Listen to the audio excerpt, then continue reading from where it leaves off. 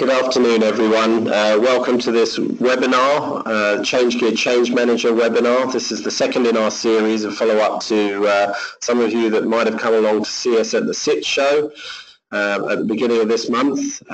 Some of you, this will be the first webinar you're attending, so welcome to that. We've got a mixture of attendees here, some who are folks who know us and some who are new to this. So just to introduce myself to you, my name is David Silsby. I'm the Sales Director at Network Utilities, and we're joined today by Juan Ramirez, who is an ITIL certified and ChangeGear engineer from the publishers of ChangeGear, who are SunView software. We also had on the call with us Steve Peterson, who is the International Channel Manager for SunView software, and we might invite him to speak as the session goes on. So we have got you all in listen-only mode at the moment. If you have any questions, please do use the question box that comes with the GoToWebinar session.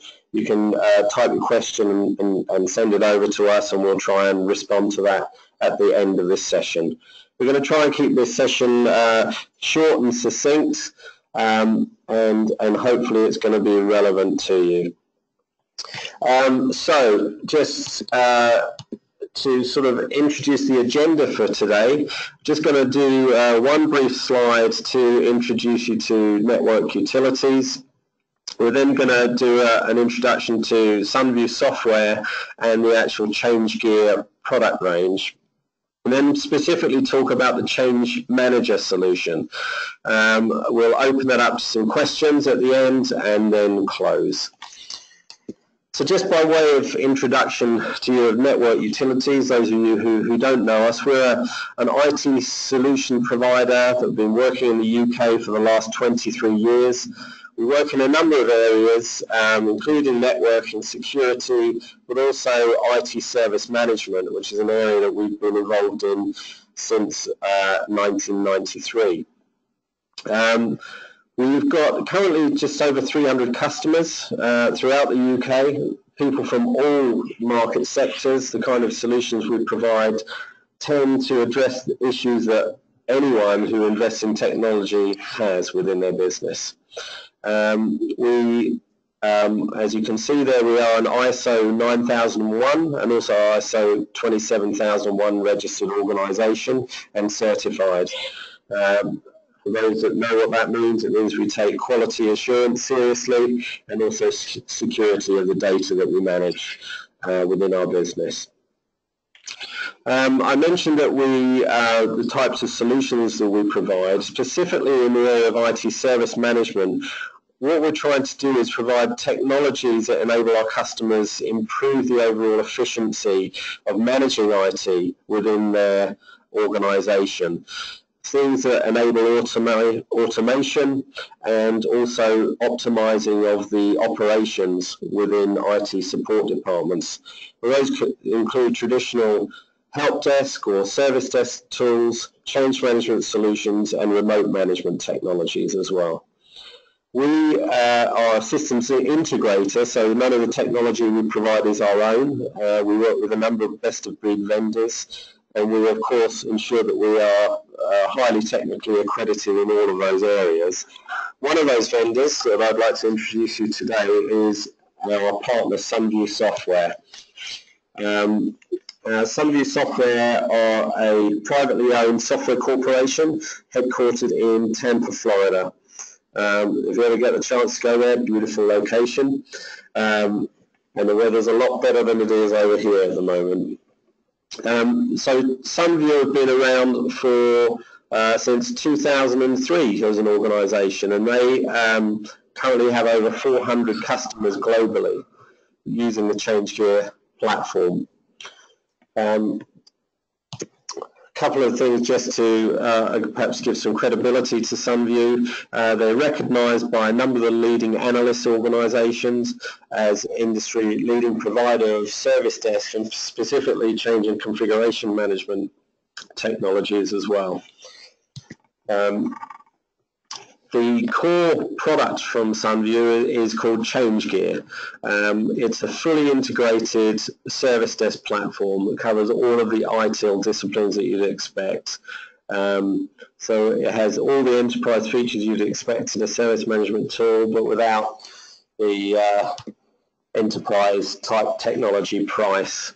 The purpose of ChangeGear really is to help organizations to decrease or reduce the costs that are usually related to service management within their business. And there's a number of flexible licensing options, whether it be on-premise, cloud, or subscription licensing. And I think one of the key advantages that we see with ChangeGear over some of the other solutions that are out there is the technology is very quick to implement and configure, as it is one single integrated platform that is easily scalable across organizations of all size, which means that you can take on the basic modules, for example, like incident management and change management, and then you can add other features. So you could add problem management, scale up to service delivery, service catalog, and integrated tools like CMDB, etc. The product itself is designed to be very flexible, and that means you can customize it to your requirements. And again, one of the advantages is that we provide the tool so that you as the end user can do that customization with easy to use module workflow editors and powerful business rules configuration tools behind the scenes.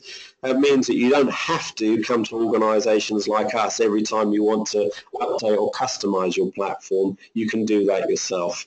That's not to say that all customers do that. A lot of them still come to us. But it's available for you to do that.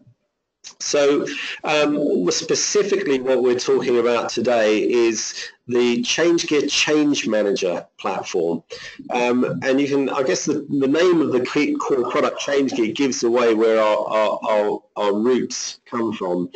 Change management has always been at the very core of what we do. And the new ChangeManager product has specifically been designed in consultation with people like Gartner and some of the other industry analysts who have recognized a need for a dedicated change management tool that can address the world of agile IT as it's affecting us now. The traditional ITIL type change or the waterfall type development that we have been used to has changed, evolved, and the need to add new technologies, new applications, new features rapidly into a business has brought on the agile model. And so ChangeGear as a change manager has specifically been designed to support traditional change, traditional ITIL type change, business change, and also agile change within the business. And that's what we call this multiple change mode. As soon as you create a change ticket within ChangeManager, one of the first things it will ask you is this an ITIL type change? Is it a business change? Or is it a DevOps type agile change? Behind the scenes, you've got highly configurable workflows. I already made mention of those. These are customizable, but you get them out the box that can be used immediately. I mentioned already there that we've got the customizable forms and templates, and the whole goal of ChangeManager is to help organizations embrace this concept of multimodal or bimodal change, whether you're doing traditional ITIL type change or DevOps change, but also meet the requirements for compliance.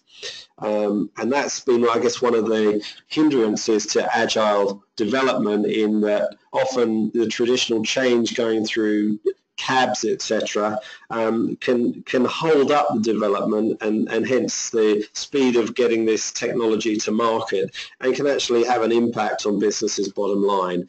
So we've developed this new version of ChangeManager to specifically support agile development and agile change with the business, so that it doesn't hold up and can integrate with back-end processes and technologies. So that brings me on to just some of the core features that you're going to see today. And again, we're doing a very high-level demo, and if anyone wants to see more detail, we'll be happy to talk to you afterwards to either come and see you or do a more detailed presentation over a GoToMeeting, etc. Some of the key features that you're going to see within ChangeGear is we have an integrated change calendar.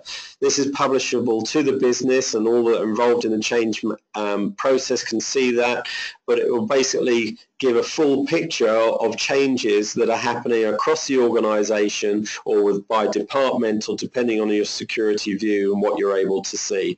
But you can then start to plan changes so that they have less impact on other changes that are going on within the business. It has full log tracking, and this is crucial to compliance, as you're aware. Being able to keep track of all the changes, who's been assigned the tasks, who's completed them, and any associated input from third-party applications or logs that will be tracked against that change, so that you can actually have a full audit trail to prove compliance or go back and make changes to the change processes along the way. So we have the concept within ChangeGear also of approvals, and that's an automated process. So traditionally with an ITIL type change, you can have owners to configuration items assigned, whether they be business owners, technical owners, or departmental owners, and the approval process when a change hits or impacts a resource can automatically be triggered via an email to go out to the relevant approver or the group of approvers. Now the great thing within the new ChangeManager product is that we can actually have pre-authorized approvals, and this is one of the things that can help speed up agile development. There's also a full suite of management tools which have a management dashboard to see the status of change within the business, the number of open change requests, trends within periods of time, and also we have something called Workspace, which is great for individual users within that are using ChangeGear, because they can actually open up their individual workspace and see all tickets or tasks assigned to them or their team and the status of them specifically. The last item we have there on the right talks about the business policy automation that is built into ChangeGear. This is a key feature that helps, as I mentioned, automate some of the back-end processes, whether these are based on certain conditions or certain triggers from third-party applications. Anything can be triggered off then according to the activity. ChangeGear will trigger off automated processes and notifications within the platform. So with that, I'm hoping that we've got Juan on the line and that we're ready to dive across to the demo. So Juan, are you with us? Yes, I am. Wonderful, thank you. I'm just going to change presenter over to you.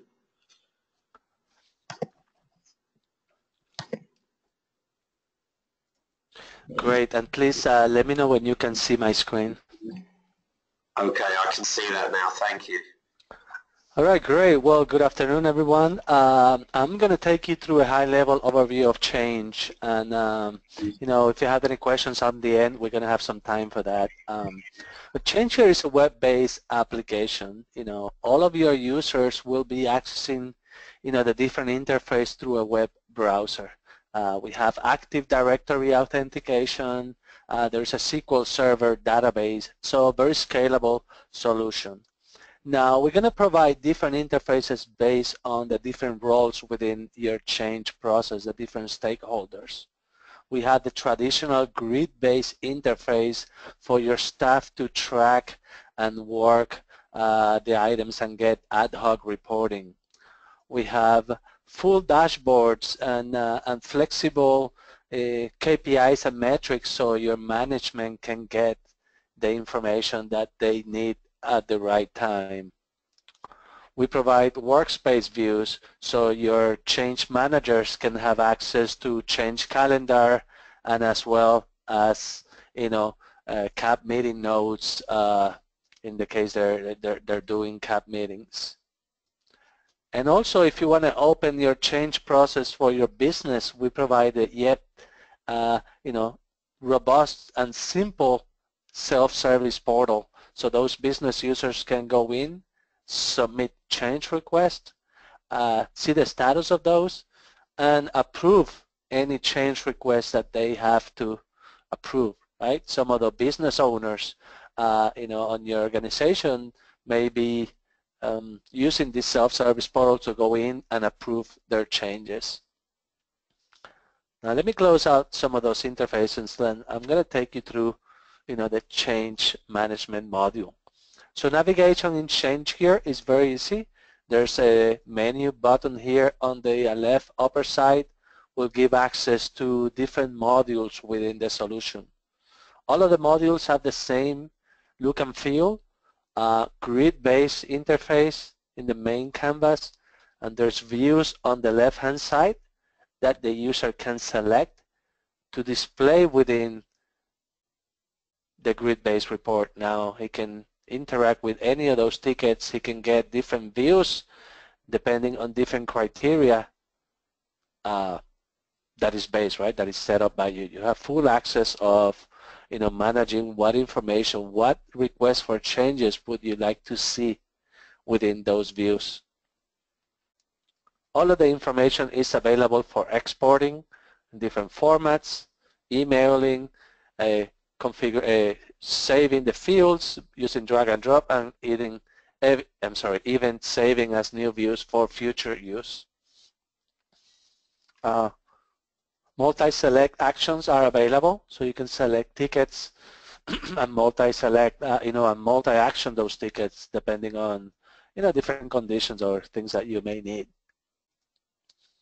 Now, within ChangeGear, we have the functionality what we call multi-mode change, and that allows you to define different modes of change or different processes that you want to track your changes. You may have, ITIL-based changes. We are ITIL-based solutions, so we include ITIL-based processes. Now, you may have some processes more of a development side on an automated fashion where you are tracking changes that might be happening, on an agile fashion. Business type of changes and other changes that you would like to track. Any custom process that you would like to set up, you're welcome to, develop those within the ChangeGear platform. So out of the box, we include, the first three, and this is something that I added as an example of adding a custom process mode.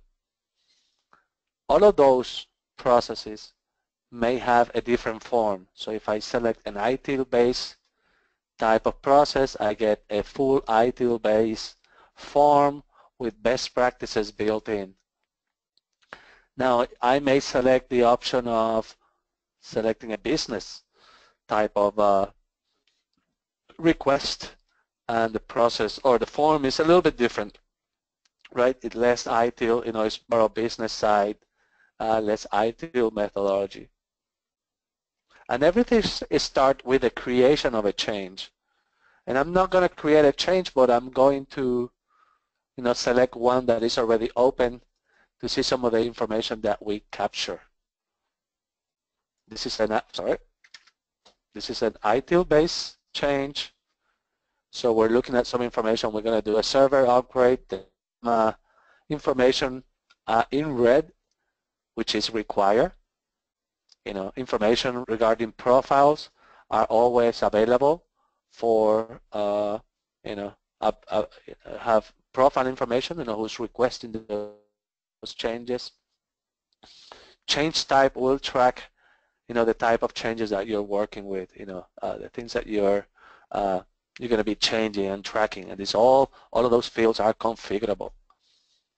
Now we have a special fields that I left blank on purpose, so I can show you the power of using change with our configuration management database.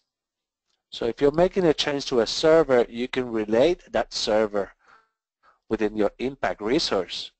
And once you do that, you're going to automatically, bring what things may be impacted.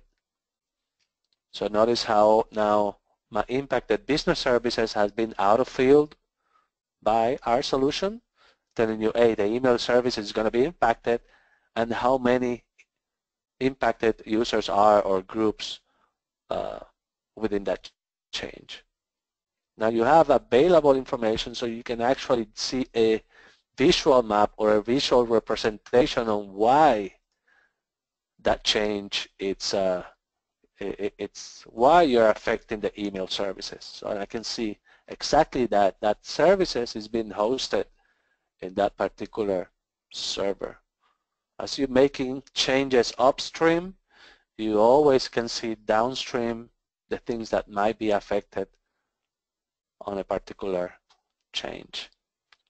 So just information at your fingertips so you can use that information, and take better decisions. Now you may be looking at this and you may want to increase the impact or have a different, approvers based on that impact. Now information contained on that CMDB can be used within the approval phase.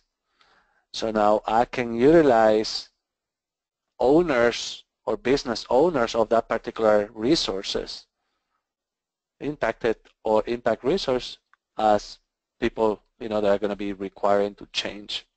So let's go through the change process. Notice that there's actions on the top of the form, and there's a timeline or a process available for you to see exactly what's going to happen within the change. So as you take actions,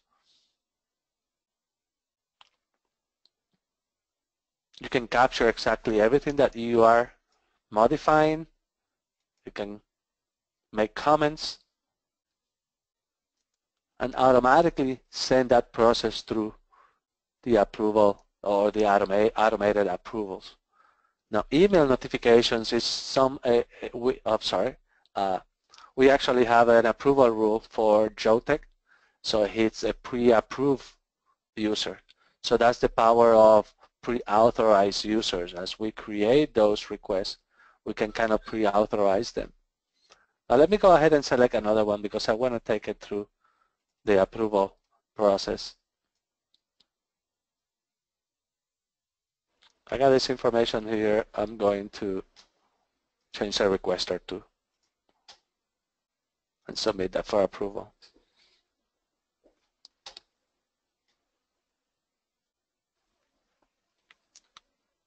Hopefully this one will stop at the approval state, and we can show you the automated approvals.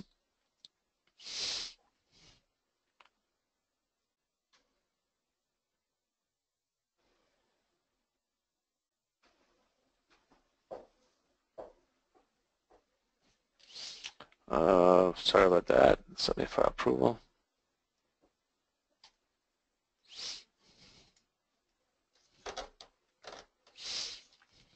Now, as we submit those changes for approval, there's different ways that your change or your change approval may approve those changes. And I'm going to have to do something here quick.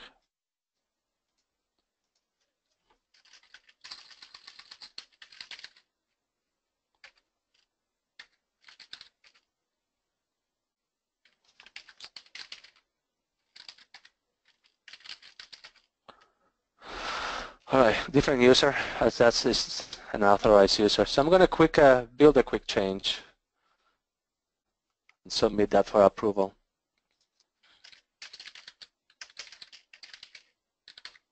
I'm going to change standard change type, hardware, impact, urgency, priority, due date, today.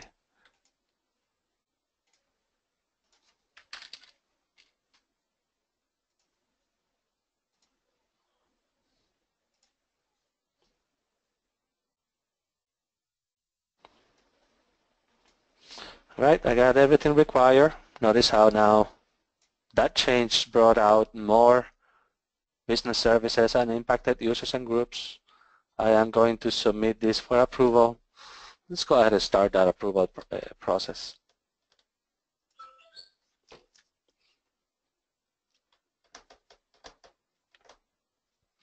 So as I mentioned, automated emails are going to go out and be sent out. I'm sorry about that. I have some business rules set up for the changes, and it's causing me that approval to stop in there. Anyway, if there's something that we need to approve on a change, there's an approval phase that you can just click in, or approval action. The approvers will be notified. So in this case, I'm the one who needs to approve, so I can go in and approve that change just by clicking on one of those actions. Email notifications that are going to be sent out will have an action that you can select in order to, in this case, take one of those actions. Accept, reject, whatever the action might be at that particular time within the process. So the user only needs to reply to that change and select one of the actions, either approve, reject, or in this case accept, or whatever action he would like to execute within the change request. Now we have a couple of views that I want to show you that allows your change approval board to work on the changes. So if you are a CAB member or you have a specific role of change manager, these two little icons or menu options are going to show you within your workspace. And this will show you, or this have the ability to open up a change calendar where you can see the changes that are going to be happening on particular days. You can move around the calendar, you can drill down on specific dates and get a timeline on all those changes.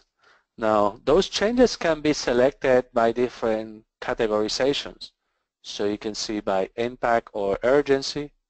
You can use due dates if you want, or even shows close tickets and what location you would like to select. So if you have multiple locations, we can have different calendars for those. Now you may be having meetings where you go through changes. Now we select a view, or we have a view where you can have all of your changes that require review, and you can mark those for review just by right-clicking on those items. And then you can use the meeting notes to track different things. You can take these meetings and edit them, but once you save them, you can email them out to the users within your change management group. Right? Maybe somebody's taking notes, the things that you did. Now you may want to send those notes to your CAB.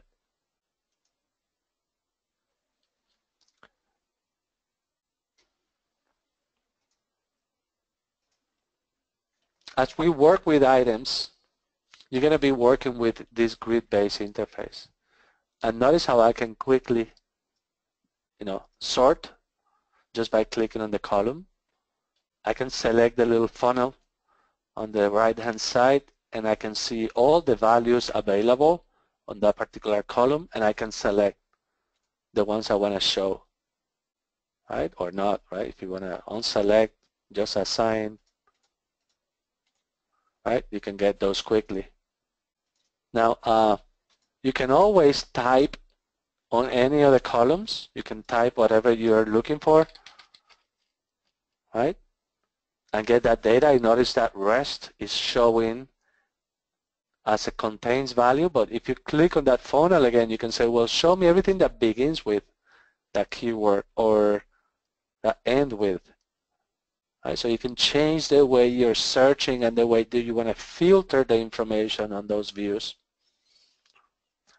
Now there's also the ability for, dragging and dropping. So you can drag and drop these values and get different or get different groupings on those views. So quickly you can build any view just by manipulating the information on the screen. For example, if I'm looking at all tickets, I want to build a new request. I want to see the owners of the tickets and who's working on those. And notice that I don't have that data here. So what do? I click Manage View, Show High Columns, and then I can select Assign To, or maybe better, who the owner is of the ticket. Maybe I passed it. Owner. And you drag and drop it into the view. Now you have an owner. I don't have a lot of data here, but there's some owners there. Perfect. Now, as you work on this view, you may want to move things out of the view. And maybe I would just want to do email. Perfect. So now I can save this view and have it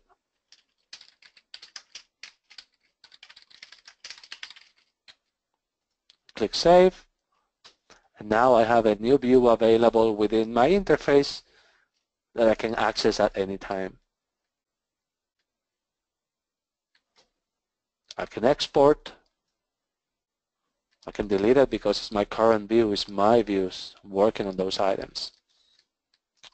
So now ownership views are available. So my views will represent things that regarding Joe Manager as a user, things that he requested or things that are assigned to him, his own personal views as well.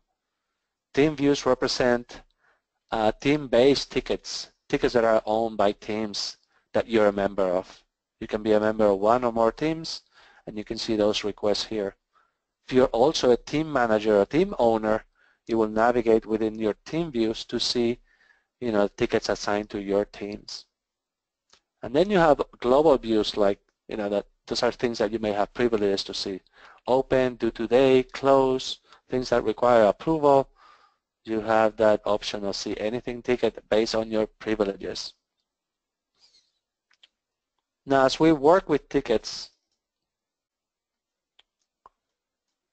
right, you're going to have certain information to capture and things that you're going to be able to do within the change itself. Anything that is required will be in red. Information is provided automatically to track alternative solutions, plan information, as well as actual information. The implementation tab allows change managers or change, requesters of change, the owners of the change to create activities that you can track. Those activities will roll up actual values. So now you can compare with the things that you analyze and decide that is going to take you. So you said that it's going to take 28 hours. This is your actuals now that you can compare with. Notice that we have cost and labor cost, so you can really have or calculate the actual cost of a change. Now those activities can be created, as I mentioned, manually. So somebody's going to, do the impact assessment. As I track those activities and close them out, notice that there's a process as well. So as I create those activities, what we're going to do is roll up all of those values. So now at the end of the day, you can present the information and reports around cost, around effort, around duration. Now we have also a related items view, so we have the ability to relate any change to any change, a parent-type child relationship, where a change can contain or be related to other changes. These are great for kind of release processes where a release kind of component may contain multiple RFCs related to that.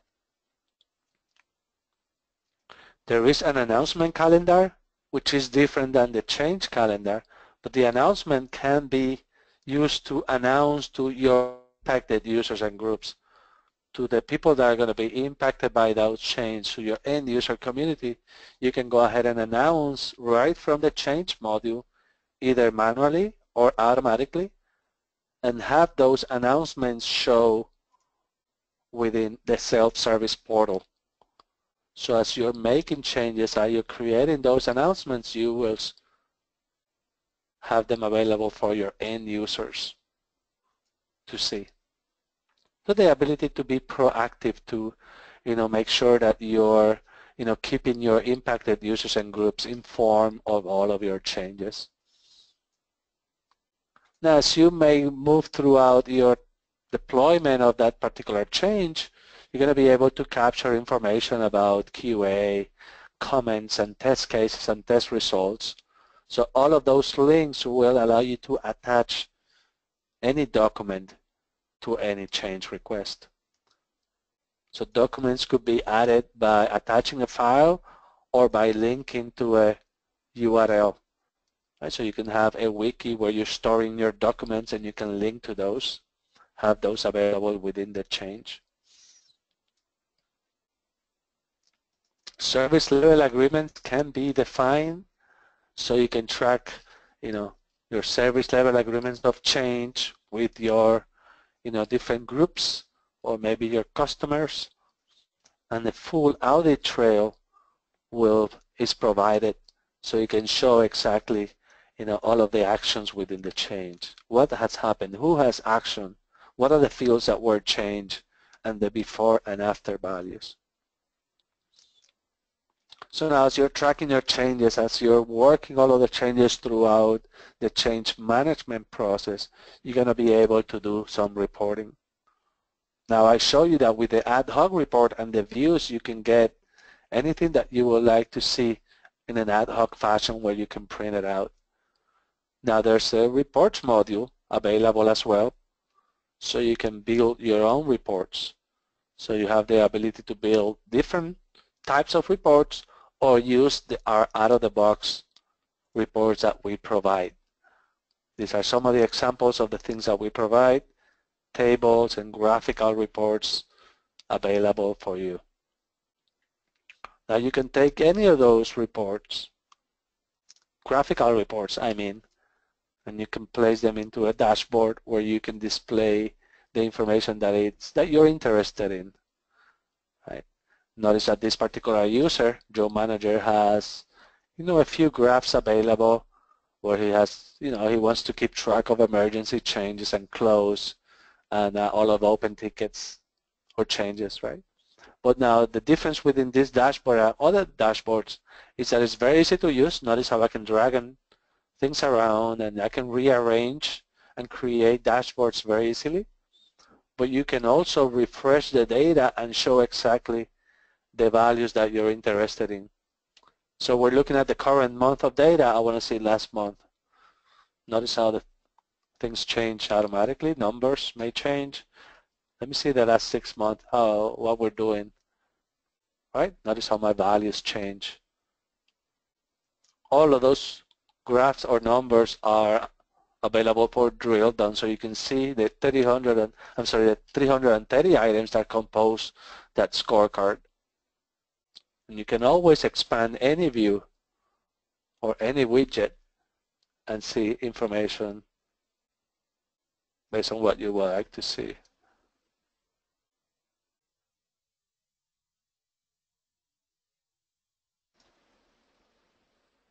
Now we provide a couple of dashboards that are available out of the box, so you can assign those to your roles. So these are persona-based dashboards, so you can have, your IT management role have a specific dashboard, your IT staff have another dashboard, and you can publish out those dashboards very easily.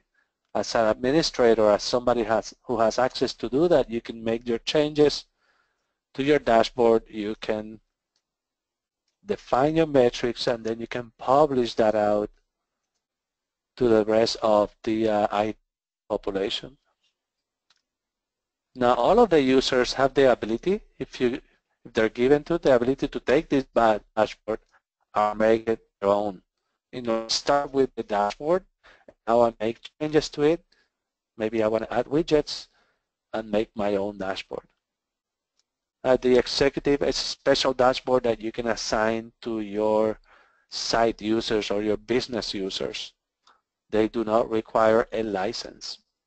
So your executives can have access to metrics without having to consume a license. Now, the other component that I want to talk about is the configuration management database, and this is where your repository of, your configuration items, the things that you want to track that you're going to be making changes to. Could be physical assets, could be networking equipment, anything that is connected to a network, we can go out and discover. Anything that is not, or that is a logical asset, can be manually or can be imported, can be manually entered or imported through an import utility that we provide. So the ability to track different things makes ChangeGear, a nice, or makes the CMDB great to work with along the change process. So as you're tracking your different, computers, servers, let me bring out machines, you can track information regarding that machine, including configuration information, and then scan history. Show me the details of the scan after seeing the differences. So let me open up a different machine that I have here, CG demo. All right.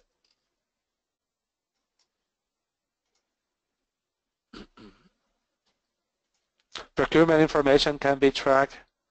Usage information can be set. Owners, technology owners, business owners. And then service history can be pulled out and have all your changes available. So if you make changes to this asset, you can automatically, right from the system, build out a change that is related to that item and track it within here. Now all of your resources, as I mentioned, can contain relationships. So as you work your changes, as you are working on those items, you can always see a representation of, what are the things that are going to be showing downstream. And I don't have anything here, sorry.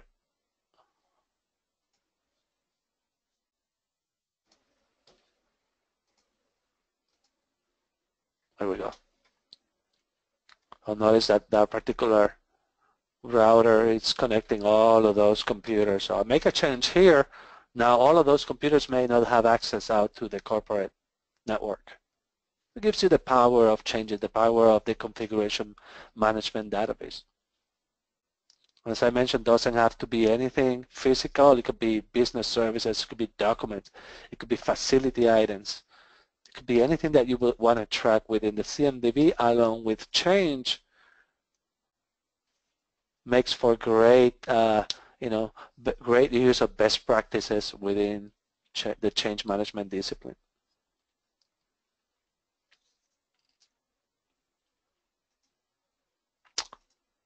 So David, I'm going to kick it back to you for questions. Thanks, Ryan. Thanks very much for that presentation. I'll just bring myself back here. There we go. So, we're at the final slide, folks. You'll be pleased to hear. A couple of questions have come in already, but if anyone else wants to fire a question, again, if you look at the GoToMeeting or GoToWebinar panel down the bottom, there's a questions area. Click on that, you can enter a question in that.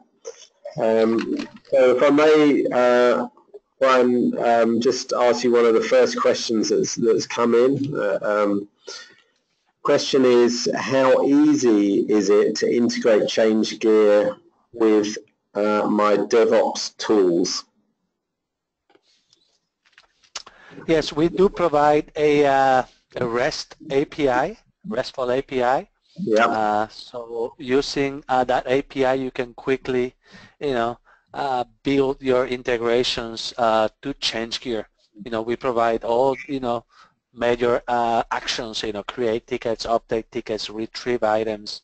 All the major operations are available through that REST API, so you can talk into ChangeGear from your DevOps tools. You may have your repository, your source code repository, create change logs in ChangeGear as you're checking in or committing your code into the repository, as well as you're moving items throughout your DevOps chain set. I'm sorry. Okay. Are there any specific tools that you already have integrations with?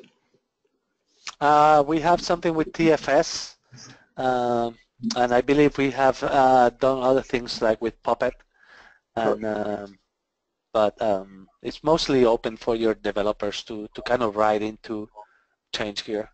Okay, super, thank you. And there's another question here. I guess I can answer that. This one is how is ChangeGear licensed or ChangeManager licensed? So I mentioned earlier in my slides that we have very flexible licensing options. ChangeManager in particular is mostly licensed as an on-premise solution, but it's licensed as a subscription model. So it can still be done as an OPEX cost within the business. Now, how do we do that? Well, there's a core product that you license. For ChangeGear, you would choose the core product that you want. So if you want the IT service management suite, you would buy that suite, or if you just wanted the help desk manager, which is a cut down just incident management tool, or if you want ChangeManager, you license the core module that you want, and then we license what we call named or concurrent users, and there's also what we call a site license. So the site license comes with whatever module you buy. It gives you the ability to open up the portal to everyone within your business. So you don't need a license. Of course, you still need to sign on, and we have that through Active Directory integration or single sign-on. But there's no need to buy licenses for all the end users or the requesters. The people who are actually managing either the ticket process or the change request process would be people that need to actually dive in and edit those forms or look at all the views that were demonstrated. And those would be our licensed users. And you can either have named users within the product or concurrent users. Of course, it depends on the contention ratio that you're looking at on the concurrent versus named, depending which ones will give you the best cost efficiency for your business. So we can talk through those if anyone's got more specific requirements there. And that's about it for the questions that have come in. So thanks again, folks, for your time today. Thanks for joining us. We will be posting on our video blog the recording of this. So if you want to share this with any of your colleagues, we'll send you the link to that. Thanks again to you, Juan, for your time on the demo. And we'll look forward to seeing you all at our next web event. Thank you.